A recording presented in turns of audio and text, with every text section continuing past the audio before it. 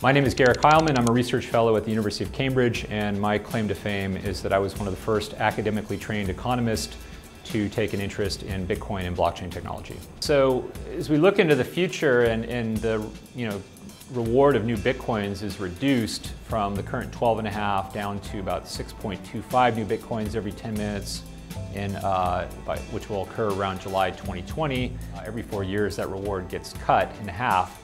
Eventually you get to a point where the nominal number of new Bitcoins you were earning for mining Bitcoin becomes quite small. Now if the price of Bitcoin continues to climb above 100,000 per Bitcoin, then mining a tiny fraction of Bitcoin still is quite lucrative.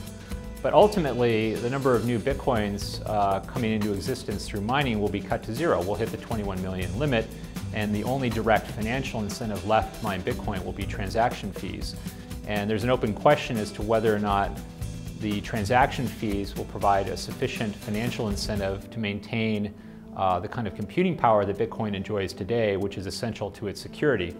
If the computational power applied to the Bitcoin network is reduced sufficiently, it makes it arguably easier to mount a 51% attack to disrupt the network.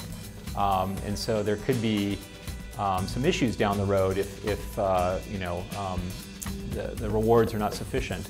However, there could be reasons for people to want to subsidize the cost of mining if Bitcoin continues to be a valuable asset, because simply they own a lot of Bitcoin, and so they're willing to lose money on mining to maintain a secure network.